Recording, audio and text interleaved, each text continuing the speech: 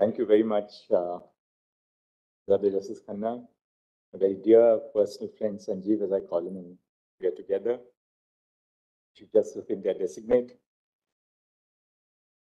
Last evening, when my Registrar Judicial asked me what time the ceremonial bench should be listed for, he said, "Sir, we'll list it at 2 o'clock. How many matters do you want to do?"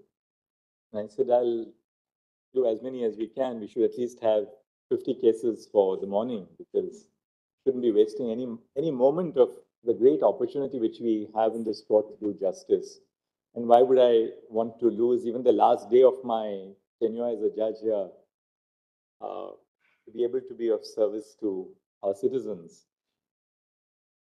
But then we decided to fix it at 2 o'clock. In the night, I was a little worried because I said it's a Friday afternoon. And for all I know, and from my experience of this court, by 2 o'clock, the court would be completely empty. And I'd be probably looking at myself on that big screen. But really, I'm humbled by the presence of all of you, distinguished senior members of the bar, law officers, the Attorney General, Solicitor General, such distinguished seniors who have come here, former judges of the High Court, members of the bar among the women, including the seniors, so many juniors who have walked the talk in my court.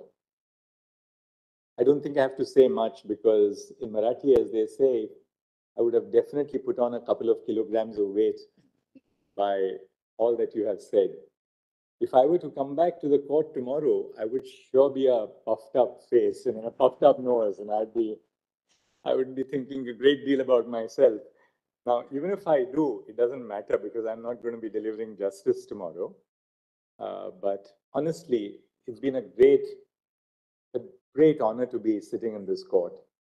When I was young, I would come and sit at the end of the last row in this court, watch the greats of the bar argue, and learn so much about how to argue, how to behave in court, court craft, how to acquire substantive knowledge of the law. And then, of course, these two great portraits.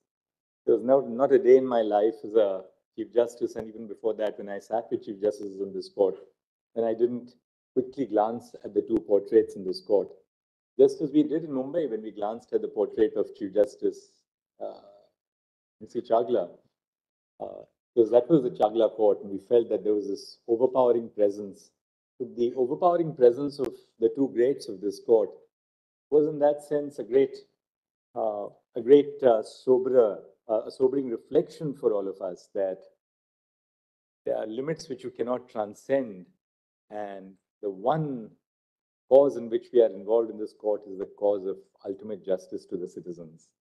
We are here as pilgrims and birds of passage. We come for a short while and then we leave. But the work which we do can either make or mar the institution. Of course, none of us is that important that you feel that, well, the court is not going to survive without me.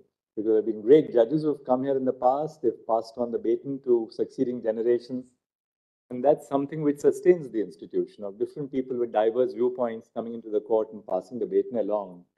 So I'm sure that my leaving in another 2 minutes from here is not going to make the slightest difference to the court, and particularly because I know the person who is going to lead this court after me is somebody who is so stable, so solid, and so committed to the cause of justice as Justice Sanjiv Khanna.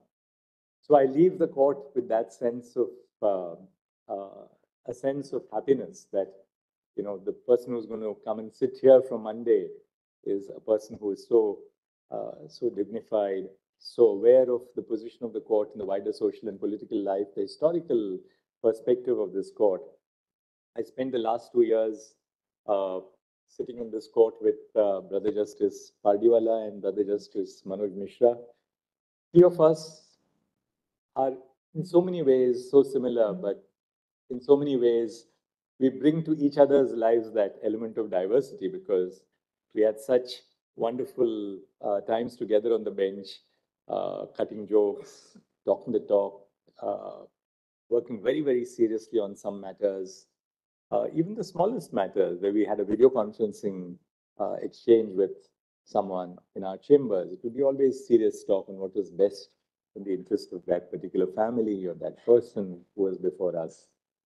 But overall, I think just being in this court, right from the Noida courts, as we call them among the members of the bench, down to the first 5 courts and now the Chief Justice's court, has been an enormously, enormously sustaining and enriching thing.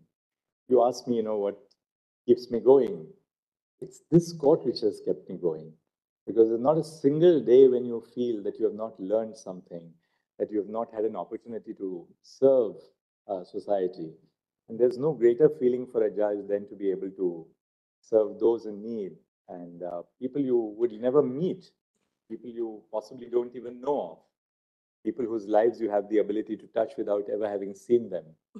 That's the great joy and charm of judgeship, which I've followed over the last 24 years through the ups and downs. And then to imagine that I'd actually walked to the Chief Justice in 1999, early 2000, and said, can you please relieve me of this obligation of becoming a judge?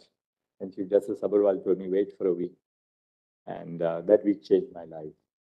So I'll conclude by thanking all of you. Each one of you, believe me, each one of you has taught me so much that I didn't know about law, and more importantly, what I didn't know about life. Because in all that all of you said to me in the court, I learned so much about life. I learned so much about life today. I mean, those 45 matters which we did. There's no case which is similar to an earlier case. So in every case that you decide here, you learn so much about what's happening in society, what's happening across the nation, and the importance of the position of this court to sustain the faith of common citizens in the work which we do. If I've ever hurt any one of you here in the court, sometimes even I can get irritable. Kalpana tells me that all the time. Only she can put up with someone like me. But if I've ever hurt any one of you, I would like to just say Michhami Dukkadam. Please forgive me for something which I didn't intend to ever say or do, which may have hurt you. And thank you very much for coming in such large numbers.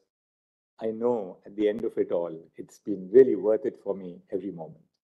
Thank you. Thank you. Thank you. Thank you.